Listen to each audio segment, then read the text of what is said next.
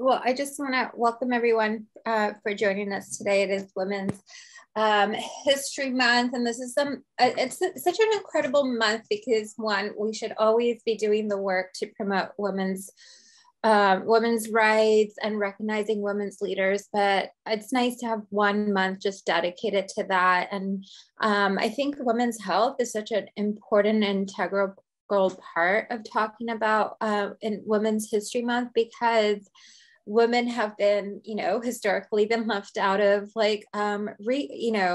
research, and it has been left out of just a lot of considerations when it comes to developing medicine, developing technologies, and even like questionnaires when you go into the doctor's office.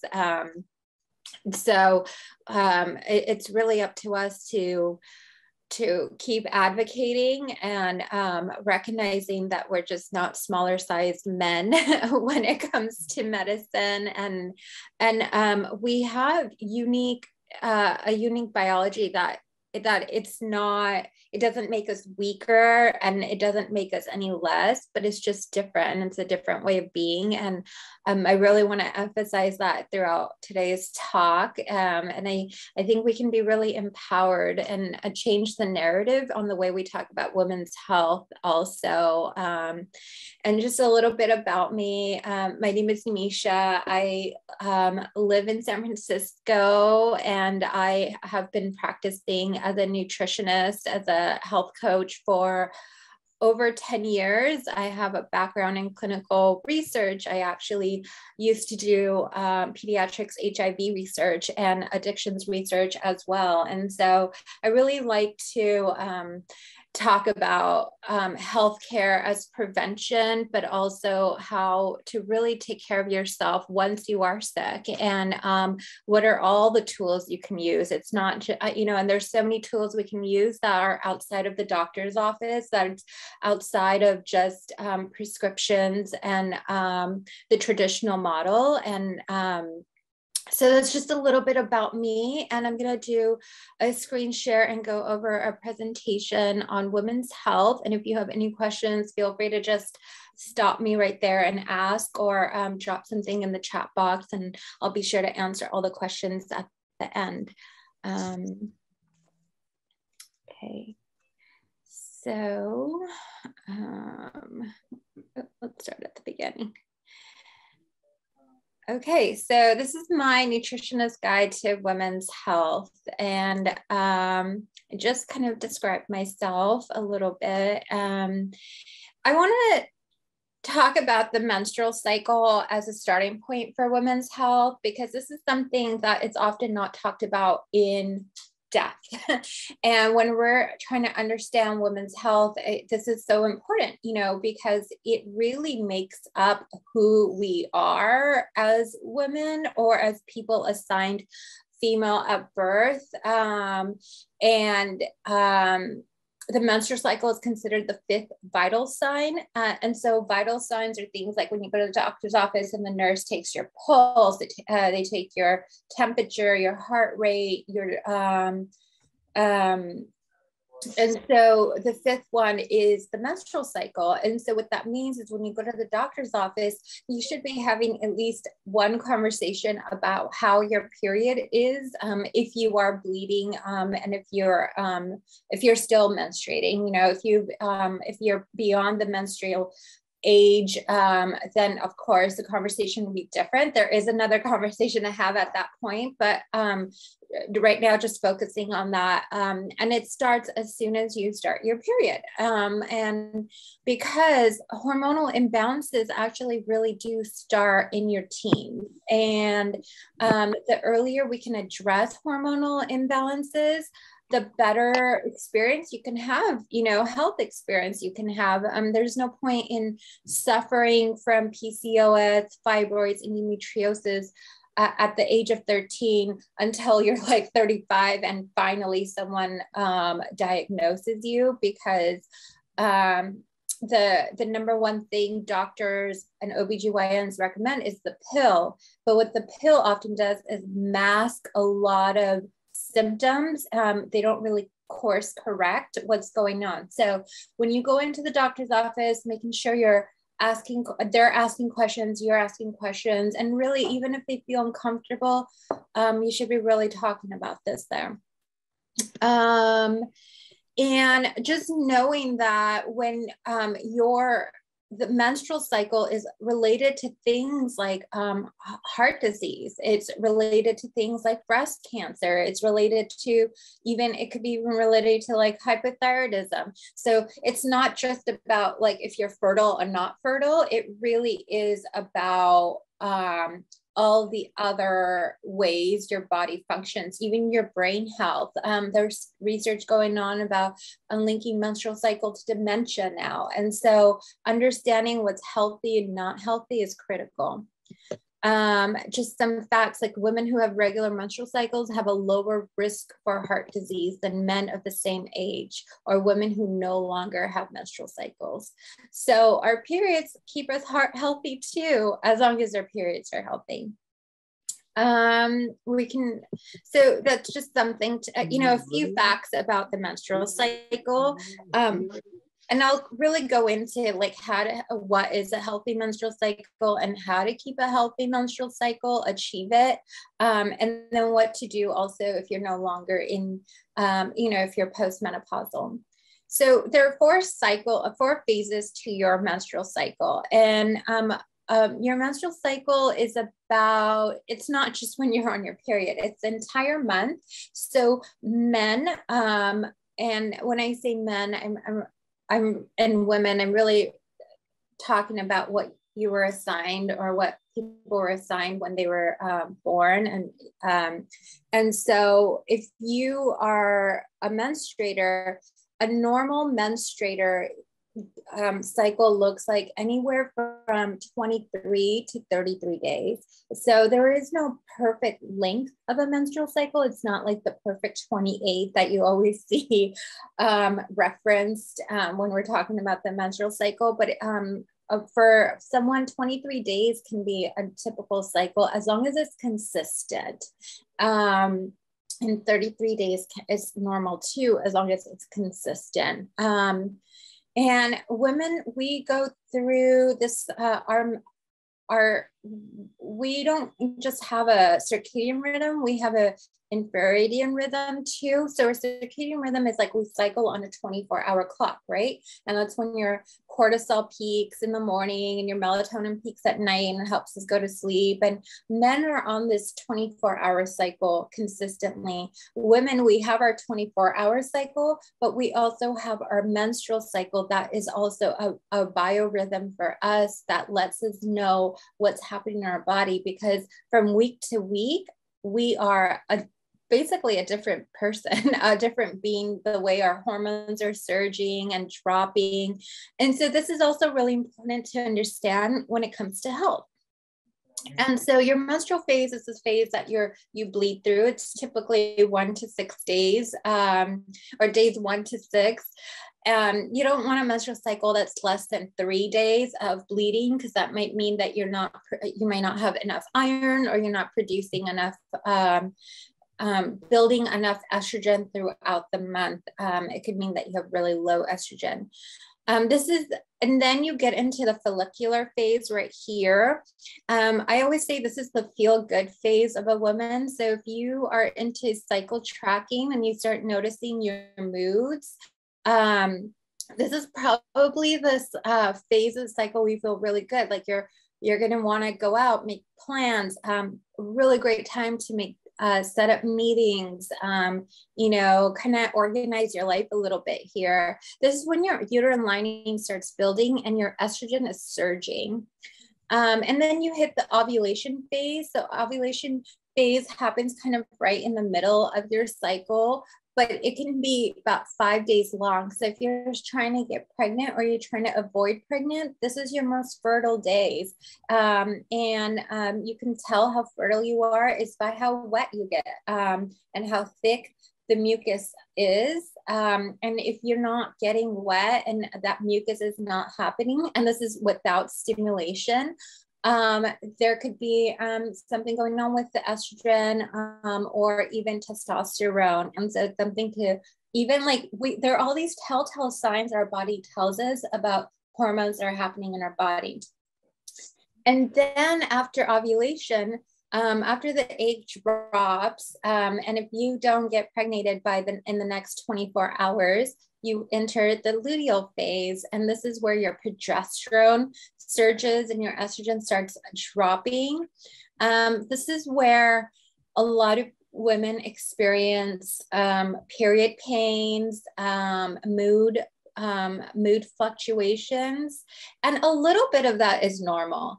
But if for a good 2 weeks you're having extreme mood imbalances, it could be something called PMDD, premenstrual dysphoric disorder, which really puts women at risk for even suicide. And so this is something that we need to pay attention to. So even having a stressful event in the follicular phase, a person maybe feel more resilient to handle that stress. But when you get hit with some really bad news in your luteal phase, it can emotionally hit you more. And there's nothing wrong with that. As long as we have tools in place to handle that stress and outlets to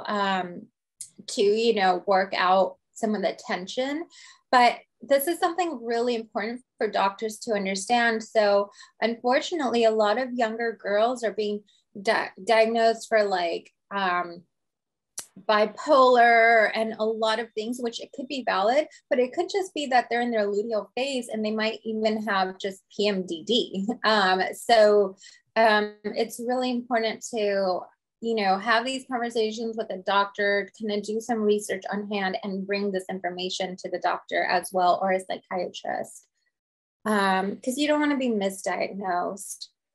And there's a lot that, for today's talk, I'm not going to go into the different phases of the cycle and what you could do. But there's a lot you could do in terms of like movement and nutrition for each phase to strengthen and just have a better month, month after month. But I'm going to just go more in general just for sake of time. And then if anyone's really interested in, talking and learning more with me, do contact me.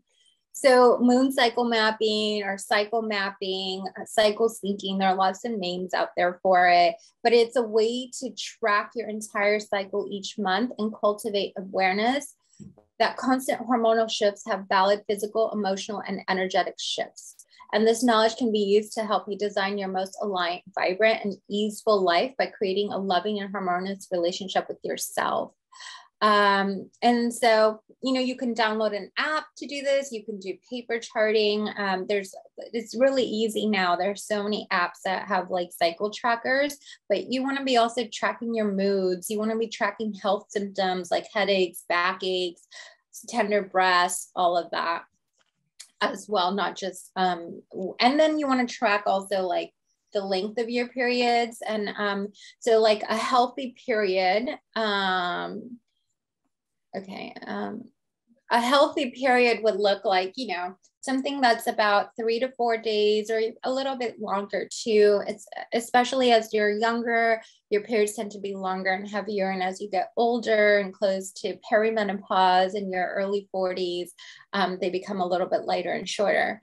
You want your periods to be kind of in the red, like cherry red type of color. You don't want it to be too dark and you don't want it to be too light, because those are all indications. And you don't want too many clumps in your period as well, because those could indicate fibroids, or it can indicate really old blood or just not enough iron in your body as well. So kind of, liquidy, not too many clumps, a good color, no odor, or not a strong odor. And those all indicate your health. Something that's so important when we're talking about women's health is also talking about gut health. And this is also tied to your reproductive health as well. So the better your and stronger your digestion is, and your ability to assimilate food, absorb nutrients, the better periods you will have too. And not just periods, the better postmenopausal experience you'll have. And so even if you're like getting to that, you know, if you're in that perimenopause, or you're and you're starting to start feeling all of those symptoms that come along with the menopause, fixing your gut health can actually fix a lot of the you know, like hot flashes and things. All of those things can actually be addressed by just nutrition and addressing anything that's going on in your gut health. And it seems so disconnected, but the research is now out there, and this is something a lot of communities around the world have known. It hasn't really made it into modern medicine, but if you think about like Ayurvedic medicine or traditional Chinese medicine, all of those have always recognized the importance of gut health for overall health. And so in our gut health, oh yes, go ahead, Nick. I had a quick question because it's so fascinating. I didn't mean to interrupt you, but it's probably right on point with what you're talking about. Going back when you talked about that luteal phase, phase 3, with the relationship between progesterone and estrogen drops, and mood and affect, this PMDD, you know, the dysmorphia with depression or anxiety or whatever it is. I was wondering a question about that in the microbiome, and has there been any research that really relates specifically drops in estrogen or progesterone not boosting enough during that phase that's related to dysbiosis or problems within the microbiome itself? Yeah, I can tell you that women's health is so under researched that like PMDD is not even on the radar, you know. And like it's Endometriosis Awareness Month, and that's so under research too. But whatever little research there is does indicate, like with endometriosis, that there is a lot going on in the gut, and you could find those endometrial cells all around the gut as well that are inflamed. So, and what I can tell you from other studies with just related to the microbiome and dysbiosis means that there's an imbalance of the good and healthy bacteria in your gut. That there is a link to dysbiosis and depression. There is a very, very strong connection between depression and anxiety and gut health. And so we know that the gut health, our gut actually, the neurons in our gut are sending more messengers and more signals to our brain than our brain is actually sending to our gut. So it is a two-way highway, but there are more lanes going up to our gut than up to our brain than to our the other way around. And so we know that there are serotonin and dopamine in our gut. And so if we're not eating the right things, we're basically not nourishing those microbes that would help us produce that serotonin, that give us that dopamine hit. And that's why so many times we like go and rush for like things like sugar, because it lights up our brain waves. But when we're eating sugar, it gives us that temporary fix, right? It lights up our brain waves in our brain where the dopamine centers are. But at the same time, we're depleting the dopamine serotonin in our gut because it's sugar.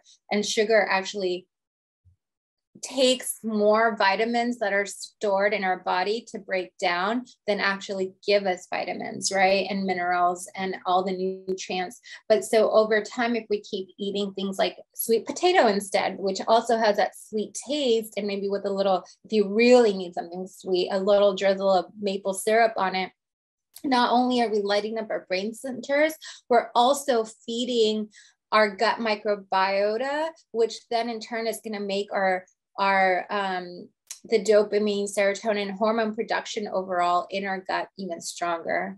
And so that's how nutrition really, and then you can, I'm not saying you can eat your way out of depression, but it's part of the protocol. And I think when we're just so focused on just taking antidepressants, but people are still struggling, it's this other lifestyle part that really needs to be addressed, and that's the food.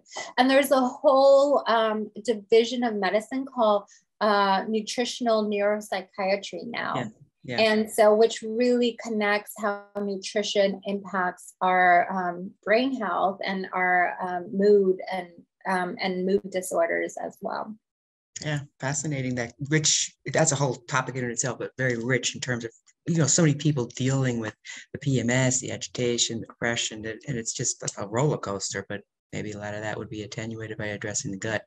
Yeah. And so how, and I'm going to get into some of the good gut friendly and hormone friendly foods, but there are just a couple of things I also wanted to address, that other things that impact women's health. So by tenfold, and that's environmental toxins. And so, I say to people who are really trying to kind of get their health in order, I say, pick one thing, pick nutrition, pick the toxins, pick either exercise, pick one thing, get a good routine with it, get it down, and then address the next thing to start cleaning up your lifestyle for your health. And our hormones are really, really sensitive. They really respond to our environment. And so environmental toxins, they are at the root of a lot of those invisible illnesses that women experience, like autoimmune disease, chronic fatigue syndrome, fibromyalgia, than men. And women also report to have more allergic reactions, respiratory ailments, skin hypersensitivity, more affected by pollution than men. I know we're all over the masking. I definitely am, but I think there is a great benefit to masking also, is that when we go outside, especially in really polluted areas, that mask can kind of provide us a layer of protection a little bit, so we're not breathing it in. I'm in California and we have crazy wildfires, and I definitely pull out, and we've had wildfires way before the pandemic, and I have started wearing those masks every time I had to go out when the air was so thick outside with wildfire smoke. So it's really important to protect ourselves. I say one of the best things to protect yourselves from environmental toxins, because they're everywhere, and they accumulate. Women, before they even step out of the house, they put on like 200 different chemicals on their bodies, just thinking about lotions, hair care products, and then makeup, just all of those things if you count it. So even, as with your food, the body products, personal care products, you want to keep the ingredient list as simple as possible. Just use, give up the lotion and just use like something like shea butter or coconut oil or almond oil to nourish your skin. You don't need the lotions. A lot of them are just full of chemicals, and they, in long term, and your skin is one of your largest organs, and it absorbs, you absorb all of that into your body. Even your makeup, there's now, a whole line of products called green clean beauty, and lots of options now out there. Even you can go super high end with it, but even places like Target has clean beauty options. And when it comes to stuff like that, you just want to make the best choice possible from what is available to you. Another way to reduce environmental toxin burden is by having a really good air filter. Investing in an air filter that you have running all the time, that can just really help with the air that's around you, because actually our homes are really toxic. Our like mattress, our clothing, our any stuffed pillows. If you have cheap furniture, it's giving off vapors and VOCs. Paint gives off vapors that we're all inhaling, and carpets are really toxic also. So just making sure you have, if you can, open your windows and air out your home almost every day. And also having air filters can really help you reduce that toxic burden. And the other thing, my favorite thing, are plants. So if you Google NASA's air pollutant plants or something like that, it'll come up. And NASA actually, I don't know why, but NASA actually researched like about 20 plants that help fight environmental pollution. And these plants, they're amazing because you can't really kill them. I mean, you can't, you know, they're very low maintenance, you know, and as long as you don't put them in the burning sun and overwater them, they kind of thrive on their own. And so things like called like the snake plant or lily, the lily plant, all of those are really good at fighting environmental toxins. And so have them in your cubicle, have them in your office, have at least 1 to 2 plants per room to help fight that burden. Another important thing is breast health. You know, obviously there's a lot of emphasis on breast health, and some of the things that we can do for breast health is massaging your breast daily, and breaking a sweat, meaning exercising, because when we're exercising, we're releasing a lot of toxins that are built up in our body. So making sure you get your sweat on, whether that's by like going in the infrared sauna or going, you know, for a walk or a gym class. A seasonal cleanse is a good thing, like picking out 1 week at the beginning of every season. And I'm not saying like do a juice fast or a water fast, but maybe like a sugar, you know, it's like for this 1 week, I'm really not going to eat any sugar or any coffee. And it kind of helps lighten the burden on your body again.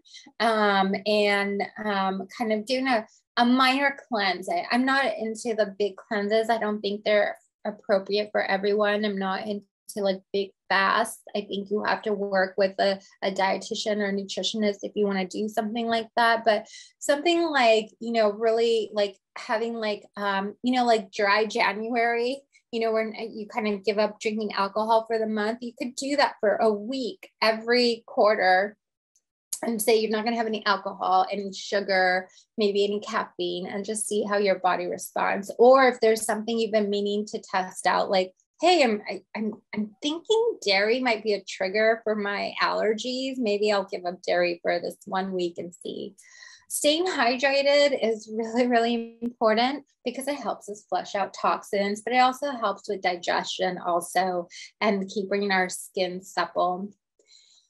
A big one for breast health specifically is avoiding commercial deodorant. I say if you could avoid deodorant, just avoid it. And there are a lot of alternative deodorants. The problem with commercial deodorants is, again, they're full of chemicals. And a lot of them are linked to breast health concerns and like aluminum. And so we really want to avoid that.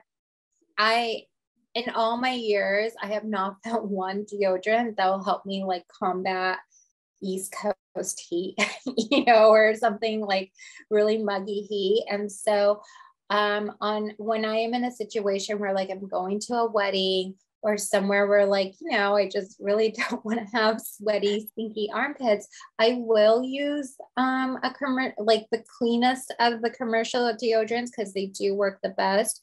But that's like 3 or 4 times a year versus every single day.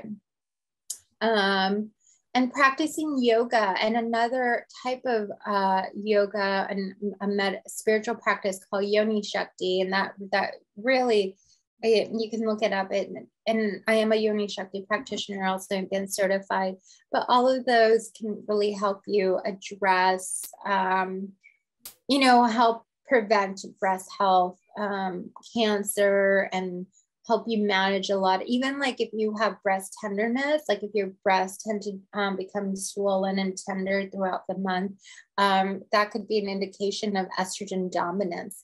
And that could be like, why is your body not, why are you building up estrogen in your body? And it could be because you may not be pooping regularly. You should be pooping 1 to 2 times a day, and nice healthy poops, not just little pebbles.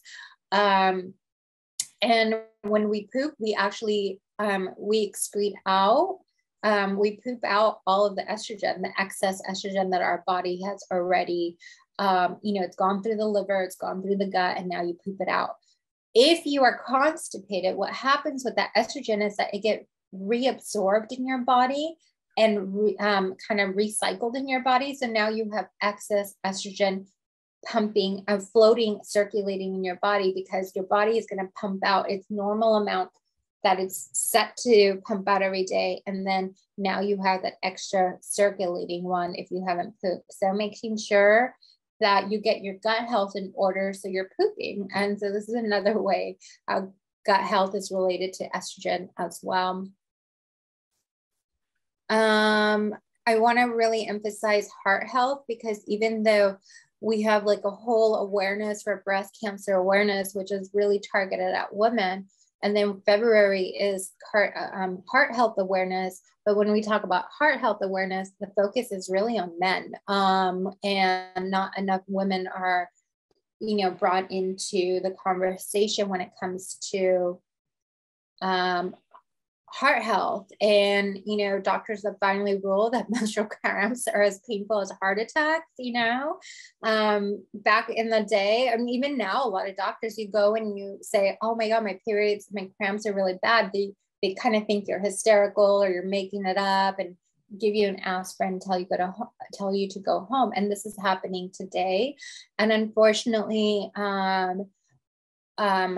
women of color, Black women, are more at risk for medical dismissal, basically, when it comes to menstrual health, when it comes to heart health. So they're even more at risk of adverse events. And so we really need to recognize that, one, women in general are not taken as seriously when you go to the doctor's office, and two, Black women, and then brown women, like Asian women, are at more risk, like medical risk, than white women. And so we need, I don't know, that's a whole nother conversation, but just knowing that, hopefully we can advocate for ourselves more at the doctor's office. Something to note when it comes to heart health is that women experiencing heart attacks, they have completely different symptoms than men do. Women's symptoms come on a few days earlier.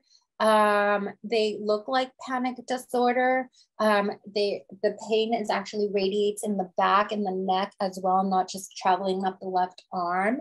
And a lot of doctors may not even be aware of how different it looks for a woman having a heart attack versus a man having a heart attack. But they're equally at risk, and heart attacks, cardiac events are the #1 killer in the United States, not breast cancer, not, obesity, it's heart attacks. And so men and women are equally at risk, but women have a higher risk of dying from a heart attack just because they didn't get the proper care.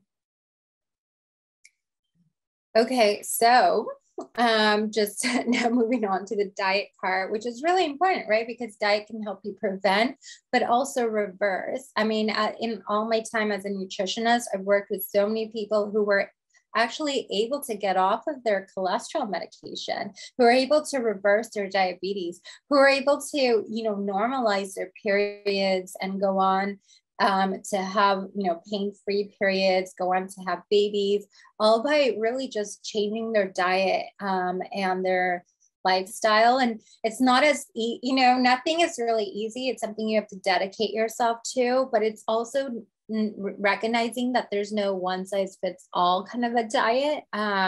We have to take into genetics, we have to take in ancestry, we have to take into environment and all of that when we're talking about diets. But following your intuition, your hunger cues and cravings can tell you a lot about the diet plan that you need to follow.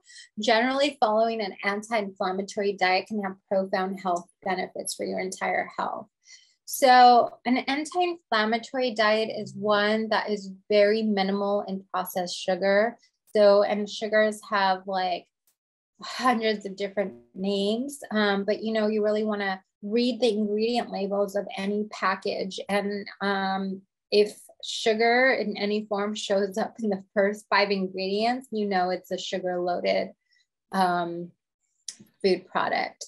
Other thing is changing the type of fats you eat, you know, healthy fats versus unhealthy fats. So we've been led to believe that, you know, canola oil, vegetable oil, all of those are healthy fats, but those are very damaging fats, especially for women.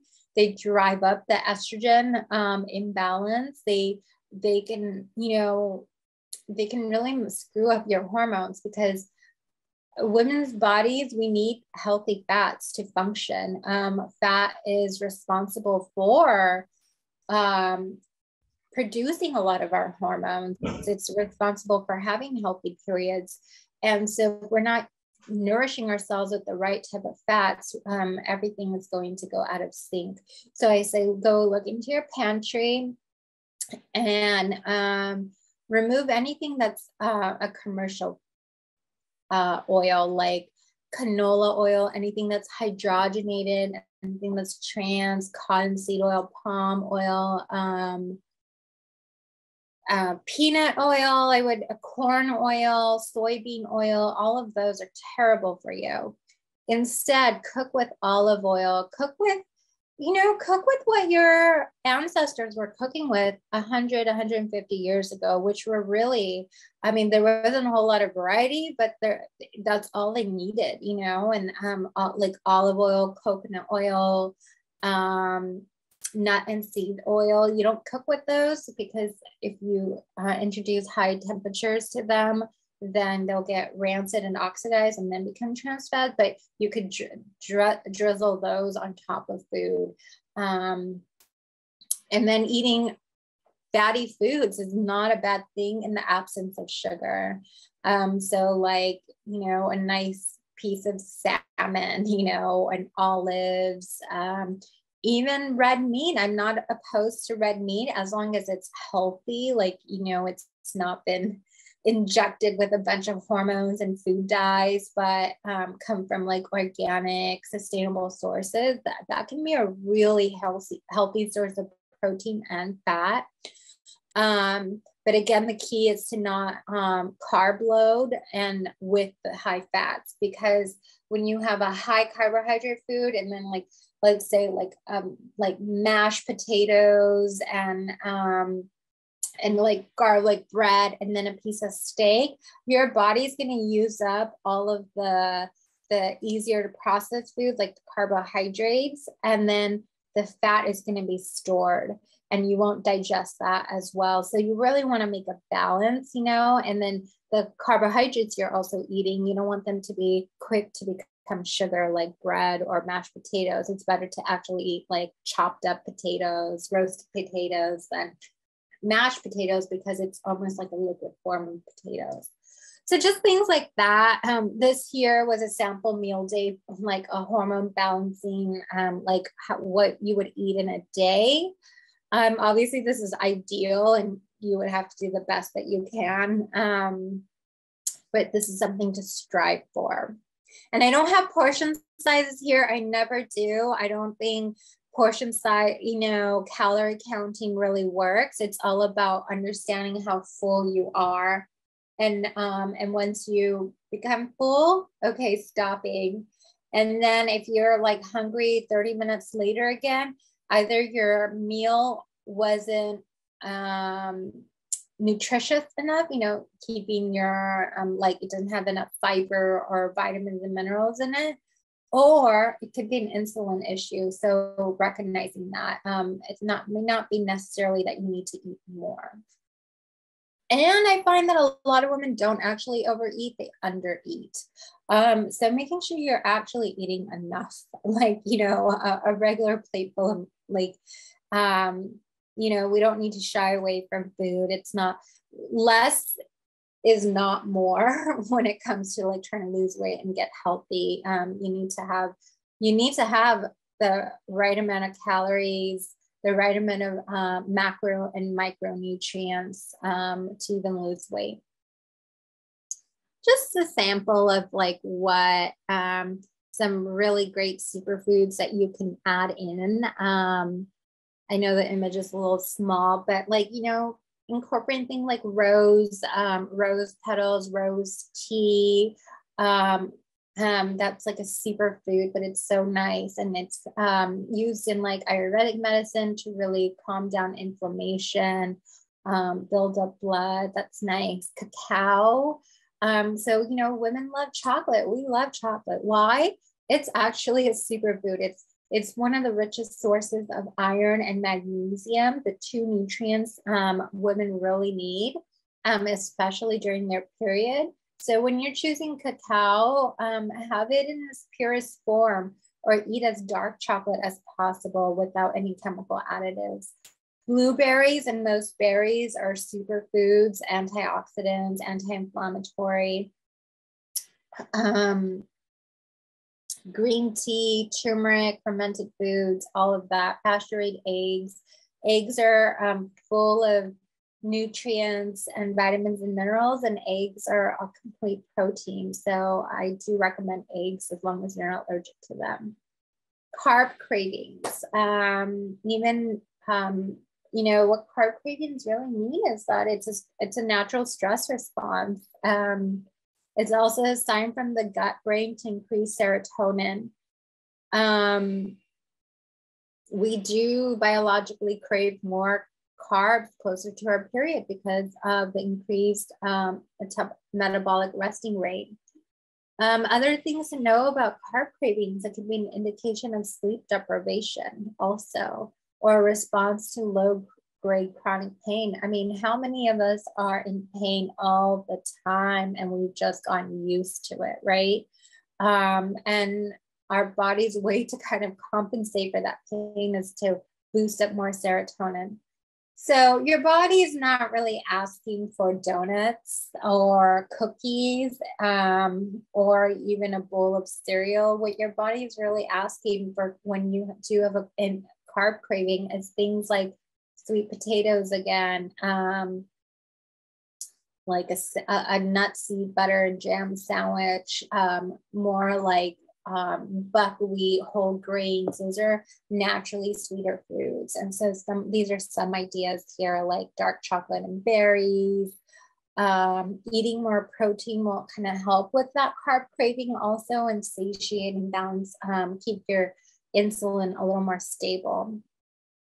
Drinking herbal tea like red raspberry leaf tea can also help with the carb craving. And I love red raspberry leaf tea because it does help tone the uterus.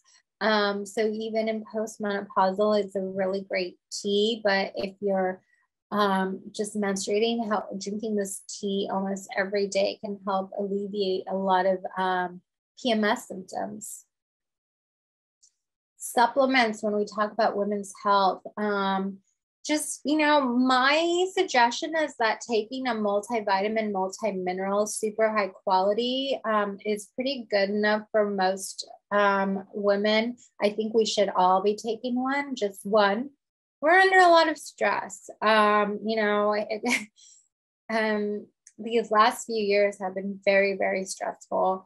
And we don't, no matter what, even if you were like living on a farm and just getting all your food every day fresh from the backyard, you're still not going to meet your daily requirements, especially if you've had years of deficiencies. So that is why I think supplements are really, really important. You want to look for quality.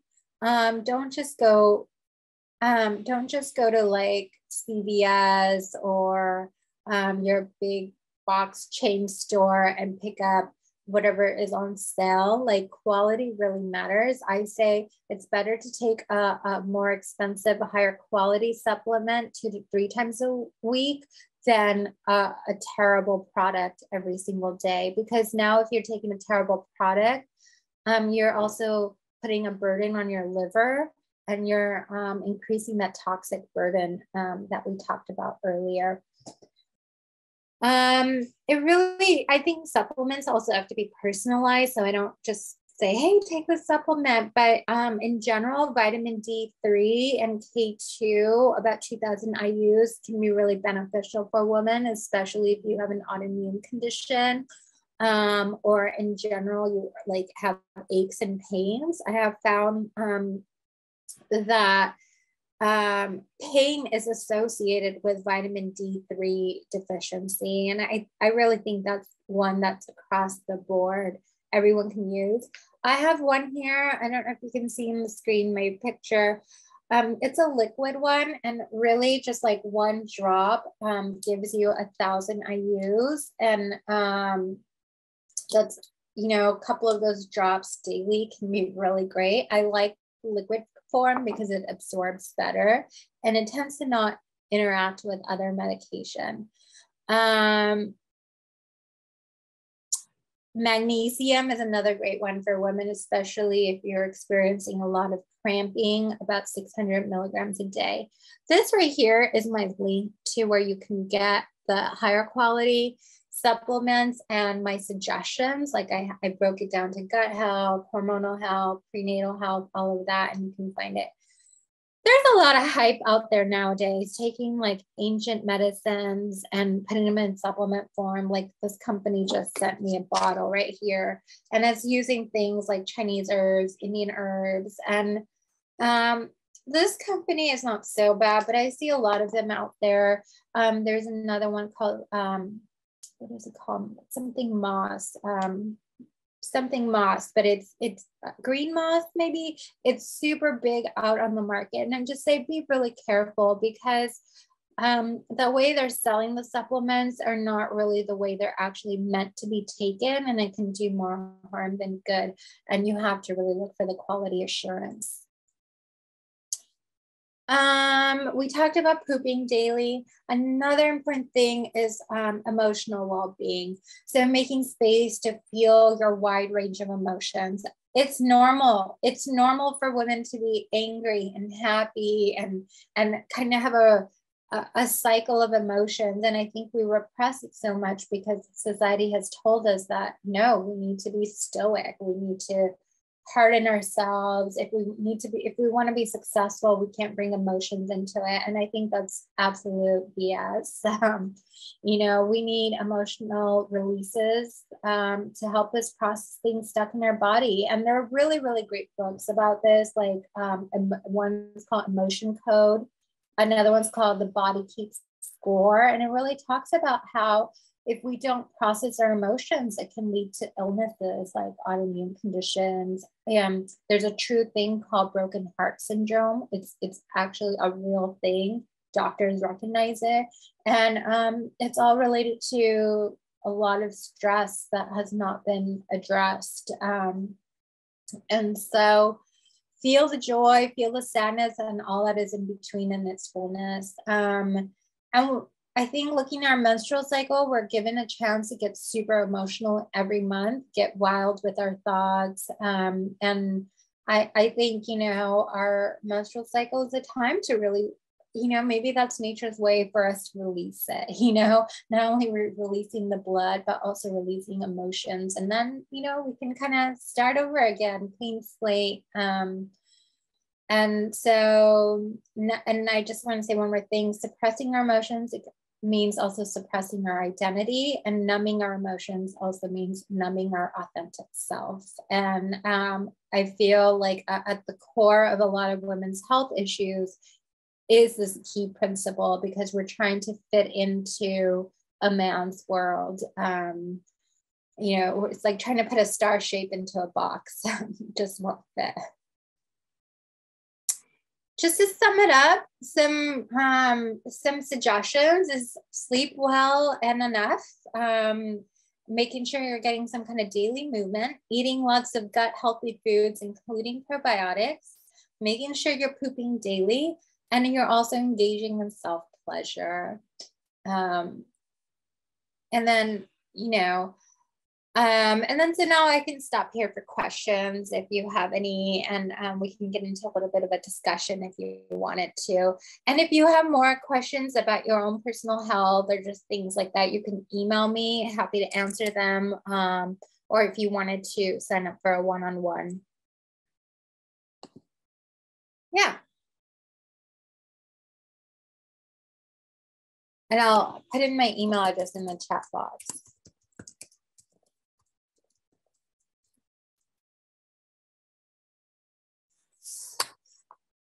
Does anyone have any questions?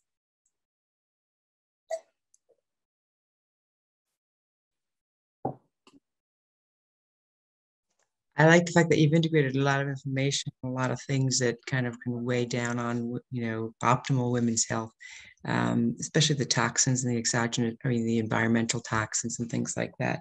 But when you're talking about estrogen dominance and things like breast cancer and all kinds of problems with PMS, I guess the toxic weight in the body is very difficult, because when we think about eliminating excess estrogen rather, not only through the constipation and improving your bowel movements, but also the ability to cleanse it through the liver more in not an accelerated way, but allow the liver to process and remove it as well, or get it into the gut.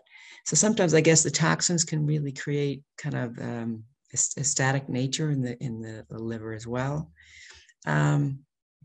So I guess lowering the toxic load, but is there anything else you could be doing too, in terms of just helping to eliminate more toxins out of the body? Is there any other concepts that we might be able to? Yeah.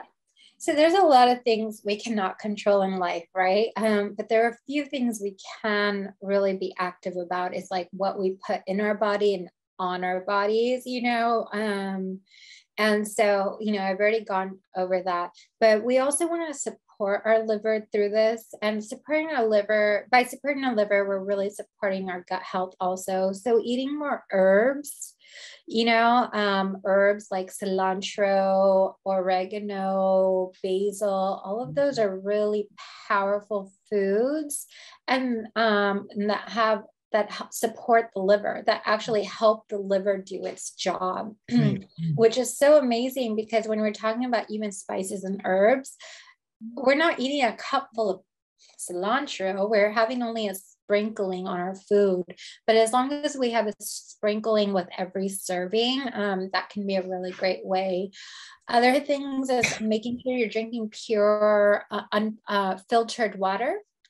Our water is really full of a lot of toxins too, especially if you have old pipes. So just getting a water filter, even if it's a basic one like a Brita, it's better than nothing. So drinking clean water and sticking to water. Like, we don't need to drink much else. We don't need to drink sodas and any other beverages. I think like water and some herbal teas, that's a really, really great way. Drinking like dandelion root tea or marshmallow tea, that can also really help with that. Breathing. So the way we breathe, and so making sure we're expelling our breath. A lot of us are just shallow breathing. So just like really filling up our lungs and exhaling, and engaging in breathing exercises a few times a day can be a really powerful way to expel a lot of the toxins, especially from our lungs. And so there's just some of the ways that we can help our liver as well, to reduce that toxic load, but it's also giving our entire body. I feel like, if we're not doing a lot of these things, and we're only like taking the medicines that we need to take, it's almost like a losing game, right? Because the toxic burden is just so great, especially if you live in a city where there's lots of commuters, or if you're living close to a farmland where they're using a lot of pesticides. It's just, we got to do everything we can to reduce that toxic burden. Yeah, which brings to the point of pesticides too, trying to eat, as you said, cleaner food, removing the pesticides. A lot of times we can't always get access to organic or this and that, but even making sure we're cleaning the vegetables well if we have to buy, the traditional, non-organic or whatnot. Yeah. in the chat box, I just put in the clean 15 and dirty dozen. So the clean 15 is the top 15 produce that have the least amount of pesticides sprayed on them. So if those are the foods that you cannot get organic, it's pretty okay. And the dirty dozen is the top 12 foods that have the most pesticides, like apples. I think they're like apples are number 1 or number 2. And strawberries are, yeah. Yeah, they have like 54 pesticides on them. For those, I'm like, if they're not organic, I don't want to eat it. I don't care how delicious it looks. I just don't want to eat it because it's not worth the toxic burden in my body. I mean, it's not just about that, like headaches, sinus congestion, migraines, all of these joint pains, all of that's related to this, the toxic overload. Yeah, so the herbs and the other things are a great concept too. And I used to hear the adage, the bitter the better, with the herbs, whether it's darker green vegetables, broccoli rabe, things that just almost somewhat a little bit bitter, but actually can be quite detoxifying as well. Okay? It's true. Right? Bitter foods usually indicated poisons, Yes. out in the wild. And so like we would, hunter-gatherer societies, they would gravitate towards the sweeter things because they knew the more bitter it is, the more toxic it could be. But, we also know like things like dandelion grains and all those are pretty safe to eat. And they're bitter and because they help detox our body. And we don't, that's another thing. We have all these taste buds and we don't utilize all of the taste buds, and bitter is one of them. And so just making sure to eat 1 to 2 bitter foods a day can be a nice way to, green tea, something like green tea is actually really bitter. It doesn't taste so bitter when you put it in water, but it's actually bitter. Spices, a lot of spices are bitter too. Yeah. Excellent. And Nimisha, was it green tea that you were stating is good to have regularly for your menstrual flow? Red raspberry leaf tea. I'll type it in here. That is amazing for PMS, basically, and toning your uterus. So even if you like have fibroids or you've had any kind of surgery, that's really great. And just a lot of people notice a difference if they drink it for 30 days and just in that 30 days. But green tea is also really great because it's full of L-theanine and all these antioxidants. So a cup of green tea in the morning is also really great. Great. And I know you said fibroid, and it's something that we've been seeing more and more, especially in our NYC communities. Can you tell me about, maybe something simple that maybe many women should know, either to shrink or to help, with their current fibroid situation? Yeah. Because I do a lot of patient advocacy thing. And the number one thing I want to say that there are a lot of options that are not surgery related when it comes to, or hysterectomies. And so really, whoever's going through that, making sure the doctor is updated with the latest technology also.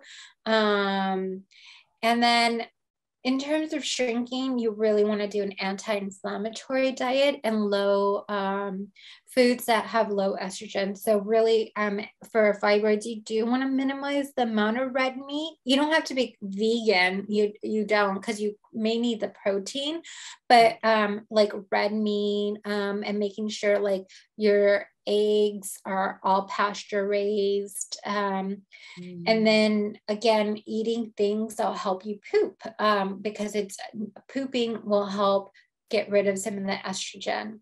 Gotcha. Yeah. Are fibroids also related to, and I don't know if this is correct, but skipping periods and things like that? Is there a correlation between buildup of fibroid as well? Or I'm not sure if there's a connection there though. Well, usually if you have a fibroid, you're bleeding more heavily and for longer periods. PCOS is a condition where you would be skipping periods or having elongated cycles. Yeah. And then so with fibroids too, making sure you're eating enough iron-rich foods, because typically fibroids, they get so large and you bleed so heavily that you tend to become anemic. I have a question. Is it okay to, my 10-year-old granddaughter started her menstrual, and is it okay to like give her the raspberry tea or the green tea on a consistent basis? I mean, to help her? Yeah. I mean, I started my period when I was 10 too. And it's like that time where you're still a child. And so, I wouldn't necessarily recommend green tea just because it's high in caffeine. And kids are already pretty energetic at that time. I would do red raspberry leaf tea, like maybe half a cup or a diluted cup. It doesn't need to be as concentrated. So, instead of steeping the tea bag for a good 5 minutes, only steep it for 2 minutes, and it would be really helpful. And if your your granddaughter is experiencing menstrual pain, using things like castor oil packs, and magnesium for pain relief instead of Advil can be really great, because magnesium also, it does so many things, but it does help you poop. It relaxes your muscles, and it has no impact on your gut health, versus Advil actually can lead to leaky gut and impact your liver as well. And so you don't want to have that dependency early on. Thank you. Yeah, you're welcome. And I guess the magnesium has a little bit of a muscle relaxant quality too, to help with the cramping and things like that. Yeah, magnesium is, when someone has a heart attack, what they do is they flood your body with magnesium. And so, because that's what's going to relax the heart. And so it is a powerful muscle relaxant. Mm-hmm. At 10 years old, you probably want to take 100 milligrams. Awesome. That is so good to know, Nimisha. We can't thank you enough for always just stopping in and giving us so much education when it comes on to women's health. We know it's not just, we can't fill everything in our 1 hour, and we hope to have you back just to continue us on this path of women's health and healing, and how do we get healthy in our communities, and providing us with so much resources. Thank you for dropping that information in the chat. We look forward to having you again. I hope everyone enjoyed today's session with Nimisha. Please, if you need to reach her out, Nimisha, what is your social media handles or your website where people can locate you? So on Instagram, I'm at Moon Cycle Nutrition, and I do have really great content there. I've interviewed a really great OBGYN, Dr. Cindy Duke, and we talk about all sorts of things about periods. So if you go onto my Instagram, it's all there. And my website is mooncyclenutrition.com. Awesome.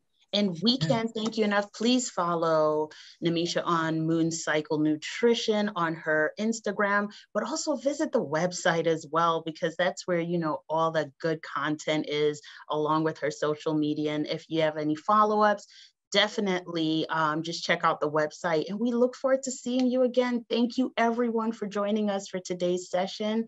And we'll see you next time. Yes, thank you. Everyone.